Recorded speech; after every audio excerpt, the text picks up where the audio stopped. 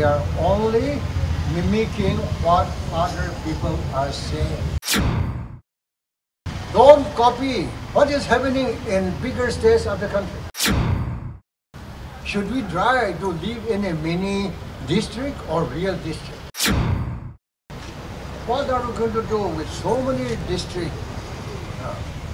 It will be a big problem for the future. What kind of mentality has gone into the minds of Naga people? So far we have been only imitating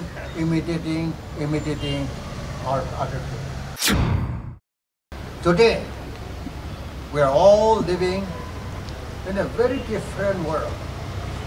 Now in Nagaland we talk about development. We talk about politics. But what is happening? Nothing is happening. Why? We are only mimicking what other people are saying. If you had to develop Nagaland, don't copy what is happening in bigger states of the country. You think what is relevant, what is practicable for Naga people. Just because in other states of the country, huge population, huge area, so they have districts. So we also want to have districts. Now it was a district of Assam. Now we have I think 14, 15 districts. How are we going to manage in future? Should we try to live in a mini district or real district? A day will come when it will be very difficult to manage because we are entering into digital age. Then you can control the whole country, whole place by sitting in one room. What are we going to do with so many districts? It will be a big problem for the future. And therefore, I think after demanding sovereignty, again we are demanding district. What kind of mentality has gone into the minds of Naga people? What happened?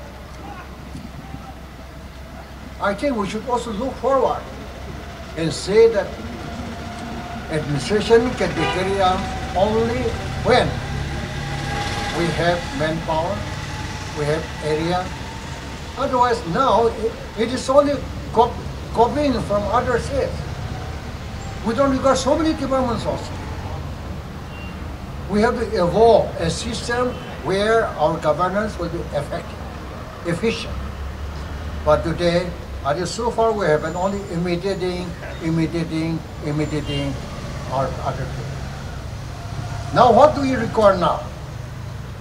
In Nagaland, if you have to establish a peaceful society, a united society, a harmonious society, love, compassion, sympathy, reconciliation. These are the attributes to make Nagaland peaceful and harmonious. Unless we develop as Christian, we're all Christians, but are we true to the religion we believe?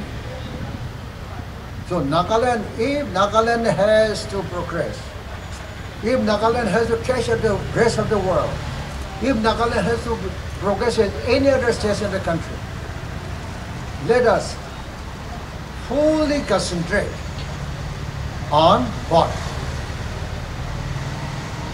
Concern for the state.